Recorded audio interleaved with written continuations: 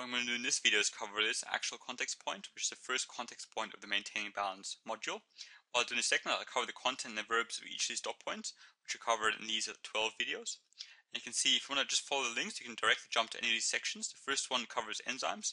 The second one covers the enzyme activity experiment. The third one covers homeostasis. The fourth one covers endotherms and ectotherms. The fifth one covers temperature regulation in plants. Otherwise, you can just follow me and I'll go for each of these step by step. The first dot point says identify the role of enzymes in metabolism, describe their chemical composition, and use a simple model to describe their specificity on substrates. There's three verbs, I'll go for each of them separately. So the first one is identify, which means name or recognize the role of enzymes in metabolism. Metabolism is just the idea of that basically all these chemical reactions that occur in our body, all of them together are called our metabolism. So we have lots of, basically 1,000 different types of chemical reactions, and each of them is really important for our body to function properly. For example, cellular respiration was the idea where we have glucose and oxygen combined to form ATP, that's energy, and we need that energy to be able to perform our normal functions. Without enzymes, those actual chemical reactions wouldn't be going fast enough for us to be able to get enough energy to survive, because enzymes work as biological catalysts, so their role in metabolism is to increase the speed of those chemical reactions to make sure we can survive and perform our normal bodily functions. The second part was describe as a verb, so that means provide characteristics and features of the chemical composition of enzymes. So chemical composition just means what kind of chemicals these enzymes are made up of. And enzymes are proteins, that's really important to know. And so this is an example of an enzyme, just a protein. But you should also know more because this describes, you need to know the characteristics. So proteins are made up of a chain of amino acids. Each of these would be an amino acid, and they'd be hooked on together to form a polypeptide chain. There could be more than thousands of amino acids long. And then they fold, basically each of these different colors is meant to be a different chain. They just all come together and they fold together to make a protein, and you get this kind of shape at the end. Right? So that's the actual chemical composition. And the next one was describe as a verb. So it says use a simple model to provide characteristics and features, that was described, of their specificity on substrates. So we need to use a model, and we're going to use a lock and key model. And the idea here is that we have a specificity, which means we have the lactase enzyme is an example of an enzyme. It works only on the lactose substrate. The substrate is the thing that's going to be broken down, so we have it being specific towards that actual substrate. So only lactose works on lactase because it can only bind to the active site. The active site is specific for the actual substrate. And once they hook on, if it's a lock and key model, that means it's going to be a perfect fit. It's going to fit onto it perfectly. And then it's going to break it apart. And that's its function. That's what the enzyme does. It breaks it apart faster. And then we have the products forming. And the products are what comes out of the actual reaction. In this case, it's glucose and galactose. These dot points are all related to the enzyme activity experiment. The first one we cover is the actual experiment itself. And it says test is the verb. So test the effect of increased temperature, change in pH, and change in substrate concentration on the activity of a named enzyme. And you also need to know your first investigation verbs for this one. So the actual named enzyme I will be using is renin, which is the enzyme. The chemical reaction is as follows. We've got liquid milk as our substrate. And if our enzyme is working, that substrate will be broken down into products. And the product will be the clumpy milk. Basically, the protein in the milk will turn from liquid into clumpy. Now we have a setup of 6 test tubes. We have 3 of them being our controls. So we have 3 of them only having substrates, which means we don't expect much to happen because we don't have any enzymes in those actual test tubes. Whereas the other 3 will have the enzyme plus the substrate, so these will be the ones we expect something to maybe change. And we also have different dependent variables and independent variables. Dot point says plants need to be able to change dependent and independent variables. Dependent variable is the thing that we measure. In this case, we measure the enzyme activity, so we're seeing how long it takes for these different test tubes to go clumpy. That's what we're measuring. The independent variable is what we change. So for example, if we're measuring temperature, we're going to change the actual temperature.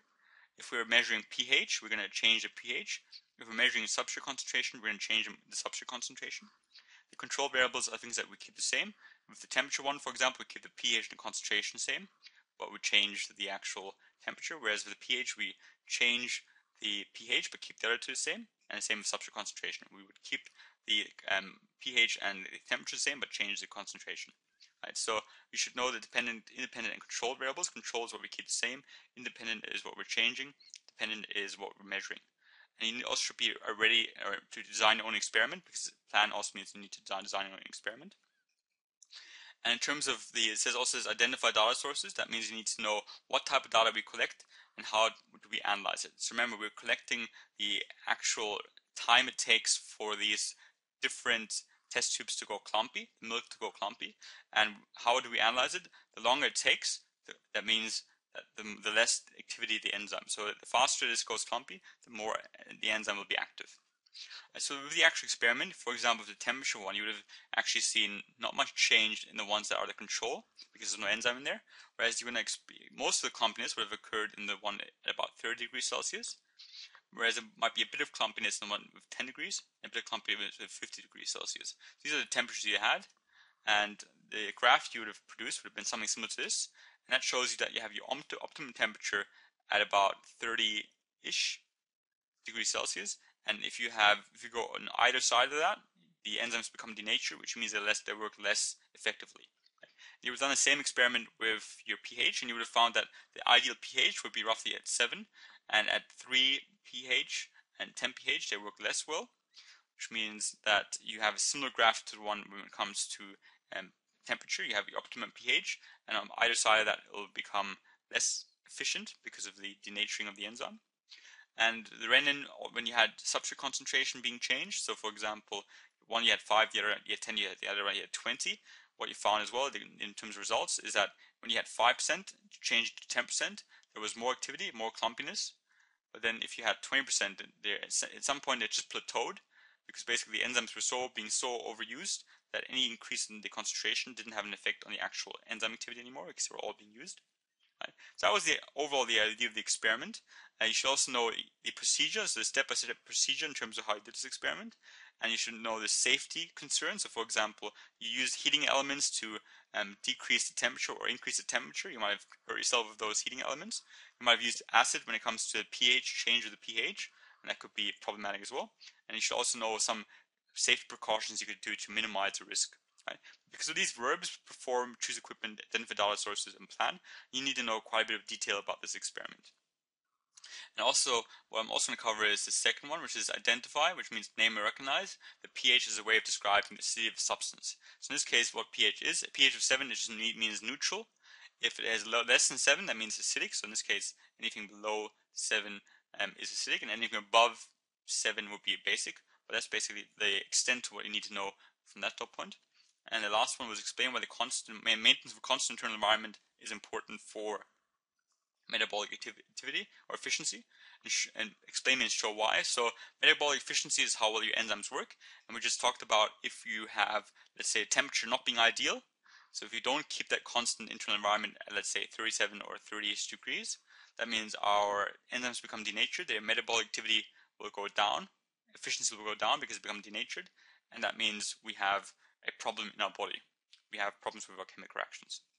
This is about homeostasis. The first dot point says describe homeostasis, which just means provide features and characteristics of homeostasis, the process by which organisms maintain a relatively stable internal environment. Remember, we want to keep our internal environment relatively stable. So for example, we want to keep our temperature at 37 degrees Celsius to make sure enzymes work. We need to have some kind of mechanisms that can detect change if it goes too high or if it goes too low. So we want to detect the stimulus and then bring it back down to make sure that it stays at 37 degrees Celsius. And that's what homeostasis basically is. So just describe some of those features. The next one was explain, which means show that. Homeostasis consists of 2 stages, detection and counteracting of change. And also I'm going to cover the third one as well, which is outline. So it means sketch in general terms the role of the nervous system in detecting and responding to environmental change. So if we have that 37 degrees Celsius as our set point, if we have a stimulus, which means either a decrease or an increase of that temperature, what's going to happen is we're going to have thermoreceptors picking up the change. These thermoreceptors pick up the change. Then the signal's going to get sent on to the hypothalamus, and the hypothalamus will decide what to do in terms of sending a signal onto effectors. Effectors are the ones which will make the response happen. If the temperature is too high, these effectors will be the sweat gland and the blood vessels, and these blood vessels will produce a response. So sweat glands will produce sweat, and the blood vessels will dilate, and both these responses basically counteract the change. The change was an increase, and these responses will bring it back to normal, so they've counteract that change. Same thing happens if it's too low. The hypothalamus, in this case, decide to send a signal to the actual effectors, such as the muscles and the blood vessels. Those will start shivering in case of muscles, and the blood vessels will start constricting. And both these are mechanisms to bring our temperature back up, so thereby having counteract that change in terms of a decrease in temperature. Right? So this was the idea of how it works. And we also want to make sure we know about the nervous system. Nervous system is, for example, the thermoreceptors are part of the nervous system. So are the hypothalamus, and so are all these neurons that connect the receptors of hypothalamus and the sweat glands. So basically, detection and response can't occur without the actual neurons and the actual nervous system itself. So that's why it's really important. In terms of develop a model to make a feedback mechanism, so we need to be able to make our own model, and the model we can use is the aircon. The aircon works quite similar. For example, if we want to have 18 degrees Celsius in our room, the actual aircon will blow more cold air if the temperature increases to bring it back down again, right? And it will stop blowing cold air if the temperature's gone too low, to also help it bring it back to 18 degrees Celsius. So the aircon works in a quite similar fashion to how thermoregulation works in our body. I'm going to cover the next dot point. The first one says identify, which means name or recognize the broad range of temperatures over which life is found compared with the narrow limits for individual species. So what we should first of all realize is life can be found in different types of temperatures. For example, in ice, in the human body, and the hot springs. At ice, you'd have a temperature of around 0 degrees. Body would be at 37, and in the hot springs might be 7 degrees Celsius. And if life can be found in those living areas, that means you can find enzymes there as well.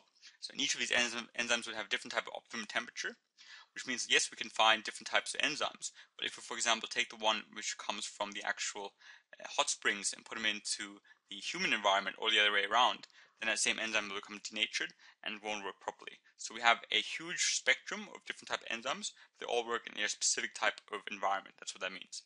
You take them out of it and they die. The next part was compare, which means show how responses are different or similar of a named ectothermic and endothermic organism to changes in the ambient temperature. The second part of that dot point was explain how, which means show how these responses assist in temperature regulation. So we need to compare them, and then we need to say how each of the responses helps as well. So for example, with the red kangaroo, that's an example of an endotherm. Endo means inside, therm means temperature. So it can regulate its internal temperature by itself. It has mechanisms to do so. Whereas blue-tongued lizard is an example of an ectotherm. Ecto means outside, so that means it cannot regulate its internal temperature. Whatever the outside temperature is also its inside temperature. So it needs to use the environment to control its actual temperature. Now we need to talk about for the red kangaroo, when it's too hot and when it's too cold, and what it actually does in both those situations and why it does it. So for example, the red kangaroo will lick its paws. The reason why is because there's going to be more evaporation of sweat or of saliva happening on the paws. And that means we've got more cooling below the actual skin. So the temperature will go down because of the licking of the paws. And also it can seek shade because it will find an area where there's less heat. That means it can try to not heat up as much. So that's also good when it's too hot. Whereas when it's too cold, what it will do, it will hop around. And it'll do so because muscle will then produce more heat, which will basically bring the temperature back up. So it's good when it's too cold. And also it can constrict its blood vessels. That makes sure there's less heat lost to the arms and legs, and overall less heat lost, which means it's good to conserve heat, which is useful when it's too cold. Whereas compare that to the actual blue-tongued lizard, it's going to do something called controlled exposure, which means it's only going to show parts of its body.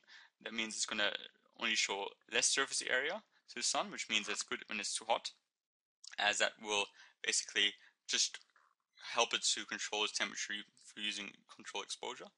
And also it can seek shade, and again, same idea with the actual red kangaroo. Seeking shade is just going to be in a less warm environment, and that means it's going to have its ability to control its actual temperature for this internal regulation.